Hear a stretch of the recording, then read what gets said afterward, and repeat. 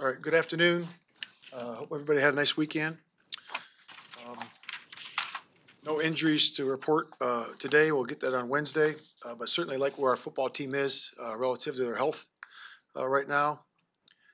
So the bye week focus for us really is to work on improvement of the individual, first and foremost, because that's where the fundamentals of the game are. And if we believe that we improve the individual, we're going to improve each unit. But certainly we look at positions as well, where we're strong, where we need to improve, and then obviously the units. We look at from everything to run offense, run defense, pass offense, pass defense, all the way through situations. Dissect those things, and certainly want to need to improve on several items.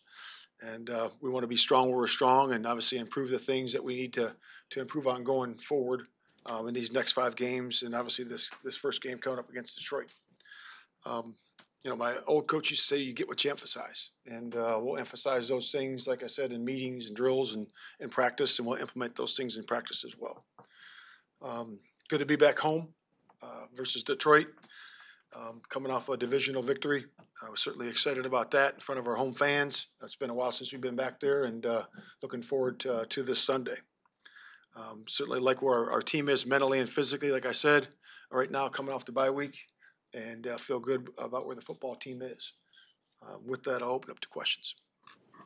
As you continue to look toward, the long term of what you want out of this, what does these last 5 games of the regular season kind of represent for opportunity and building this thing forward as you'd like? Yeah, it's really about finishing, right? You talk about finishing, and it starts with the first game. You got to really finish, and I was proud of the way the guys finished last game. And again, that's in the past, and now we got to look forward. And to me, that's what it's about. NFL is about finishing, in the 2-minute, 4-minute process of the end of the half, into the games, and we certainly are looking to improve on that. That's always been an emphasis, obviously finishing, but actually doing it. What do you think that type of impact will have moving forward in terms of confidence and belief? Yeah, I think it's really good. When you get that done, it's you can feel the guys' energy out there, the optimism, the enthusiasm, the belief in themselves, and the belief in each other.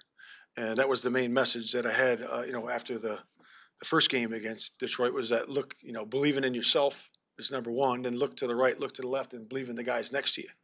And then we had to do the tangible things in practice to work on those. And again, it's all in the proof about doing. And certainly to do it the last time is obviously a big positive. When you talk about where your team sits, as you look around the NFC North, it seems like these other teams have been making progress too. How to evaluate where you are in relation to not only the Lions, but Vikings, who you just saw, and the Packers, who had a pretty big win last night? Yeah, it seems like everybody's improving, right? And that's it's obviously the challenge for everybody in the division, to play well each week.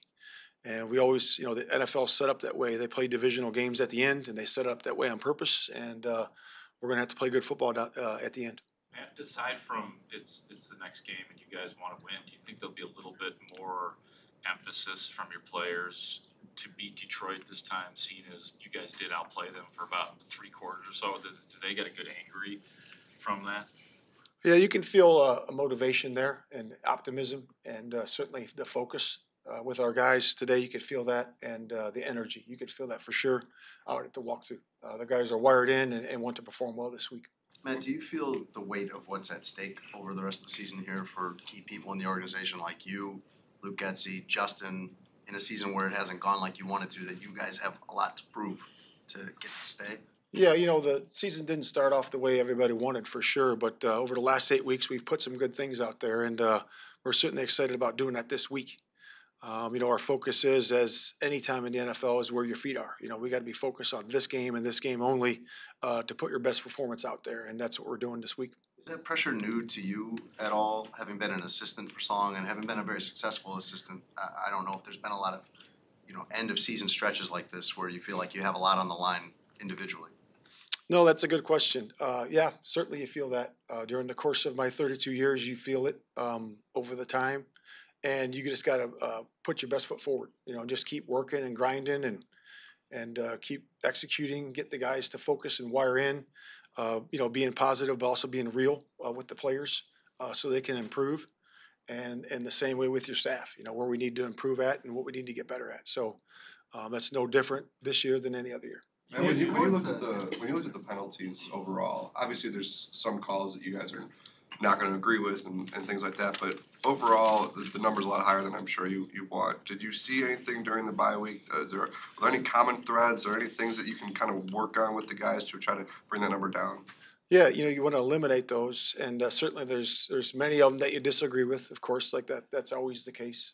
But the penalties that were accepted against us, obviously the things you want to control are the things that are pre-snap, the false starts, and we've done a better job of that the last couple of weeks, and we got to continue to do a better job of that. We've been emphasizing that for the last several weeks, and we got to continue to do a better job there.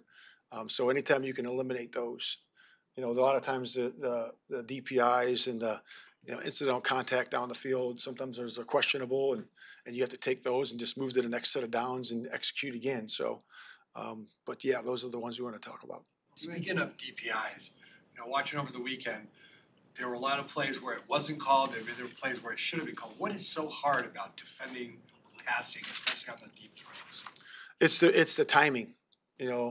So you're, a deep pass, obviously it takes longer to get there, right? So it's the timing of the DB. He's got to have poise at the catch point. And, so that takes some discernment at the end. So when the ball, you got to be able to judge the ball, where the player's running to and where that reception area is, and be able to time your jump, your punch to bust that triangle that he's trying to create with the ball. And it's all about timing. And it's a lot of that's instincts, and you can work on it as a coach. But some of the real good ones have it. They have the instincts of when to be able to time their jump and when the ball meets the reception area.